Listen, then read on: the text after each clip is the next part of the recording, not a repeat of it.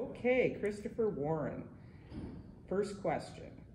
With the global study of air travel and food allergies, can you describe the purpose and method of the study?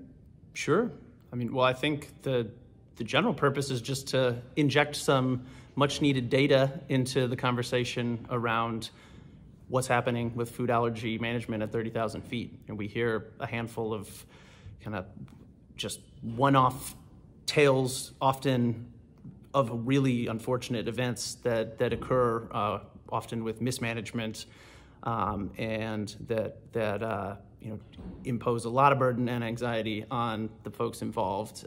But there's been, to our knowledge, no systematic effort to collect experiences from a very both geographically and sociologically diverse cohort of patients in the US and especially not globally. So that was our goal, to just go from individual case studies to a more systematic survey of affected patients and their families. So we over a period of years have been slowly percolating these ideas and questions, and it all coalesced in the past few months with the finalization of a survey instrument, which we partnered with 45 different patient advocacy and research institutions in the US, Canada, Australia, New Zealand, and the UK to all simultaneously survey our respective membership and find out what the experiences, the barriers, the desired facilitators are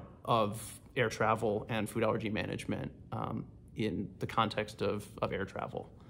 Chris, tell us about the survey's findings on anxiety in food allergy travelers and what would relieve that anxiety? Sure. Well, first off, probably the most clear finding of the entire survey is that air travel is anxiety provoking for food allergy patients and their caregivers, full stop. 98% of respondents said that their food allergy or their child's food allergy contributes additional anxiety to the air travel experience, which is already an anxiety provoking experience for many people. So it's adding burden on top of an already kind of stressful and often cumbersome experience. And a fair proportion of those people who said that it added anxiety said it added a lot of anxiety. The counterpoint to that is that when we asked, with the appropriate policies or implementation or consistent implementation of the appropriate policies, how much would that anxiety be reduced? The grand majority of patients and caregivers said that it would be reduced substantially, if not almost entirely eliminated, with the appropriate accommodations and kind of consistent implementation of those policies. So that was heartening, because it gives us a way out and a potential solution. How common are in-flight reactions, and are they always reported? Great. Well, I do think it's important to, with my epidemiologist hat on, remind the listeners and viewers that we did not sample a random group of people with this survey. We sampled a very large number of people who were very diverse in a lot of ways, but this does not give us a conclusive prevalence estimate of, for every 100 travelers, X number are going to have a reaction. But I can say in this survey of almost 5,000 food allergy stakeholders, we observed at least 400 reactions, because 400 people reported that they had a food allergic reaction in the skies. So it is possible that some people had multiple reactions, which is 8.5% of our sample.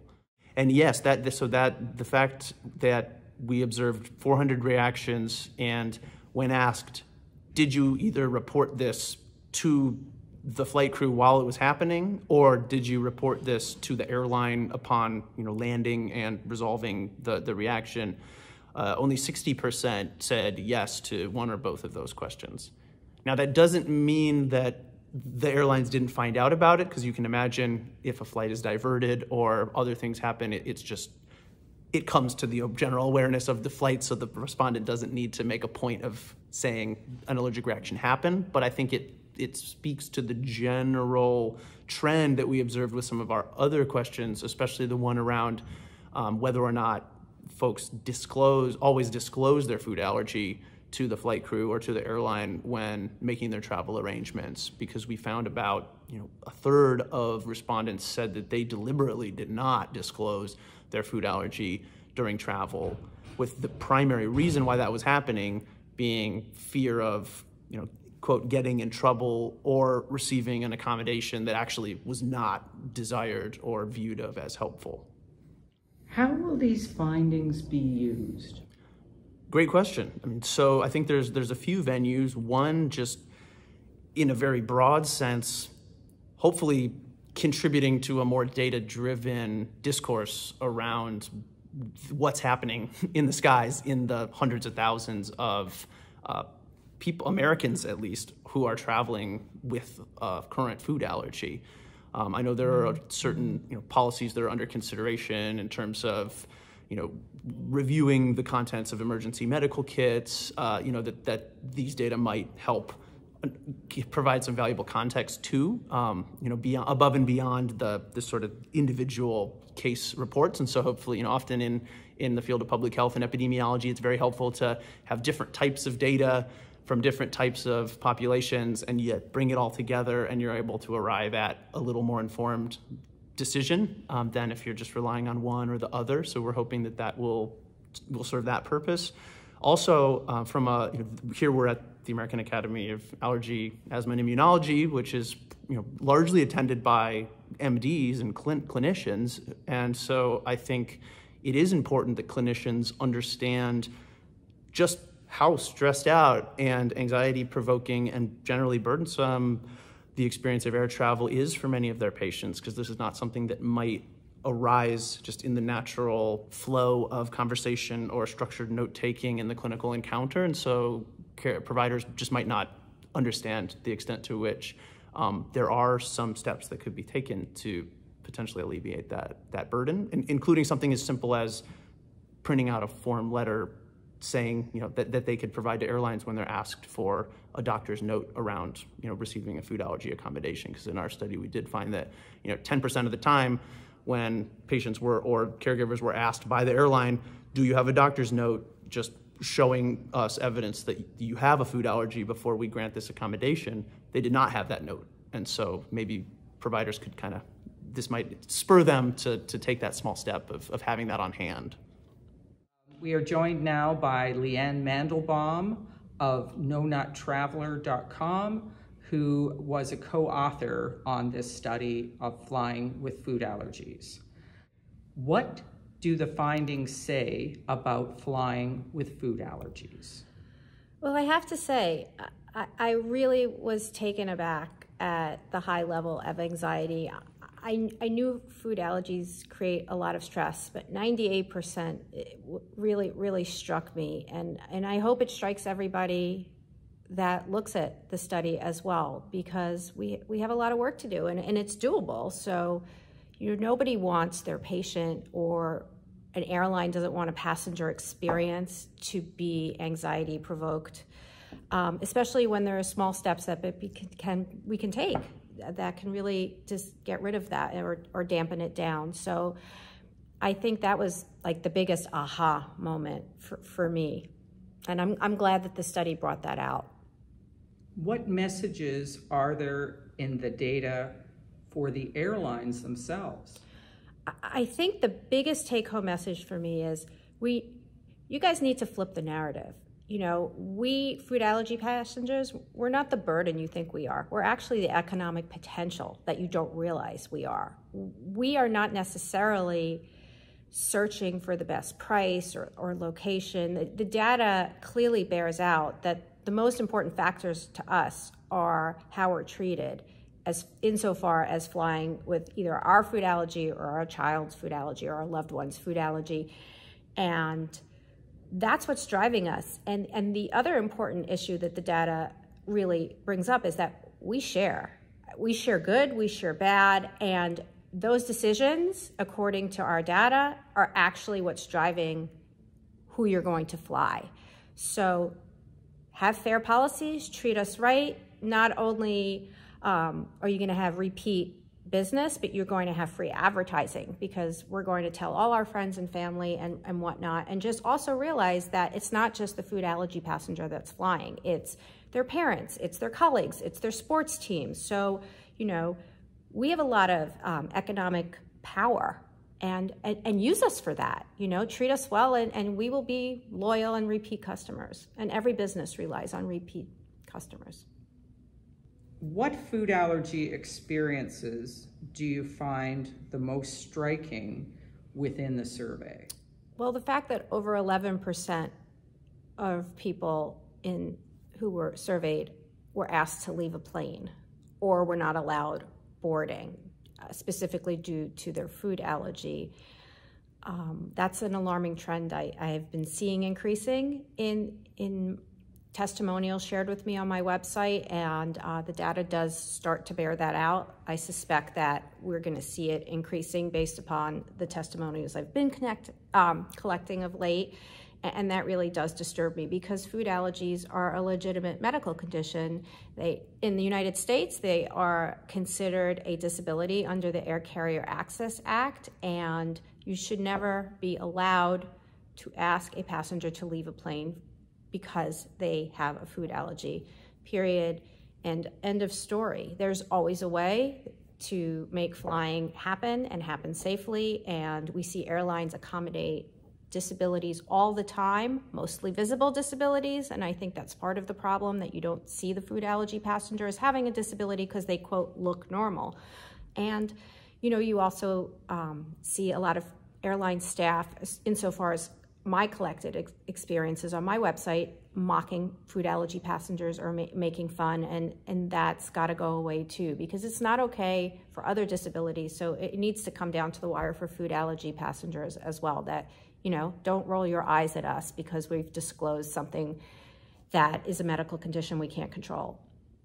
Tell us when there were in-flight allergic reactions reported, how was epinephrine used? Well, Chris addressed this, where 60% of people reported it to the airline and used their own auto-injectors, and then 40% also used their own and didn't report. Either way, it was an overwhelming response of using personal auto-injectors, and that bears out in what I'm seeing and what I'm hearing from physicians, because airlines sometimes don't have the right equipment in their EMKs. They're only required in the United States to stock vials of epinephrine, and I've interviewed many doctors in my position as airline correspondent for Allergic Living that actually don't find the allergic concentration of epinephrine in the emergency kit. And in fact, I was just having a conversation with a physician who found the allergic concentration finally when he was treating a 3-year-old for a first-time reaction in the air, but there were no syringes. So there are reasons I think people are using their own auto-injectors. I don't think the right equipment is on planes. Airline staff are not trained on allergies. They often don't even know. We've come across cases where physicians have used vials, but there's actually an auto-injector in the kit. But the kits are either so disorganized or the staff doesn't know it's there that it goes unused. Finally, what messages are there in this survey for physicians and patient families? Physicians don't have time in their appointments necessarily to discuss travel, but we are seeing an alarming trend of either TSA or flight attendants asking for proof that you have a food allergy in order to allow you to carry safe medications, safe foods onto the plane without being harassed. And I do believe that we need to have a standard letter. I always carry one when I fly saying, my son has a severe peanut allergy. He needs to carry his epinephrine auto-injectors and safe foods with him. And I think that that would tamper down some of the anxiety, because I've had reports of people having safe food handled with agents who don't change gloves, formula for a child who's allergic on a long flight ruined because somebody's either opened it where, you know, it's not supposed to be opened. So I think that having a letter would really, really help. And it should be standard when you get a food allergy diagnosis. Here's your letter in case you travel, because guess what? We live in a global economy and people are going to travel. So I think having your doctor aware, it also would be nice for your doctor to talk to you about how to plan traveling safely. There are a lot of things we can do, like pre-boarding. Not everybody in the United States knows that pre-board is a right guaranteed to you under the Air Carrier Access Act as a food allergy passenger. So your doctor should be able to inform you of this and other steps that you can take in the air to stay safer. And again, it's all going to lead to tampering down that anxiety. So the good news, as Chris said, is yes, there are a lot of people that are really anxious about flying, but guess what? There are a lot of ways we can take that anxiety down. Some of it can be done right away now. Some of it we can do without even the airline's help. These are things within our control, within the physicians that we see's control, and they're easy steps. We just haven't taken them. So yay, I mean, some actionable goals that we could take right now to decrease that anxiety. So I'm so grateful to Chris and to the whole team at CFAR for making this survey come together and to ask the right questions, and especially the right questions to tease out this important data. And I really look forward to getting even more specific to some of those questions like you asked about the epinephrine.